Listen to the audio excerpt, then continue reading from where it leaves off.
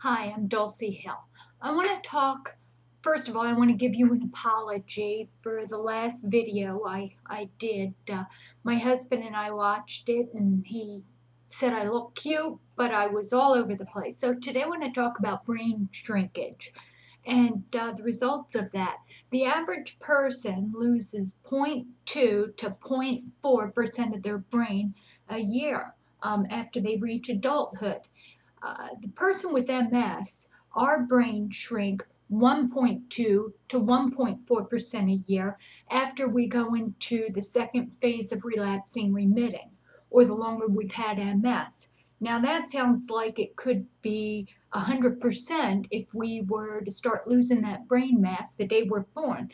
So it's actually after your body turns from that progressive state or the inflammation state until when it starts turning into the progressive state, which is secondary progressive, then you're not living with inflammation or active disease activity.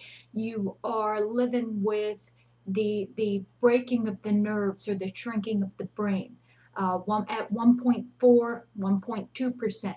Now we can get around that by practicing different mental exercises, doing new projects, learning new ways to learn things, taking up an instrument, getting a book on tape, learning a new language, reading, putting closed caption on a foreign film on TV so you can watch that. Studying the Bible is one of my favorite things to do. Just different things that connect with you.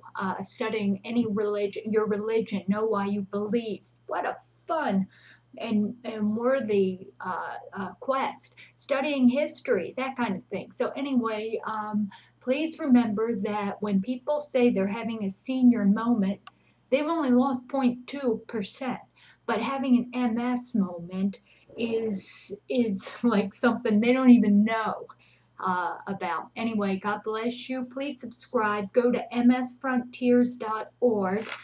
We have lots more resources there. And thank you. I pray for every single one of you. God bless you and keep coming back.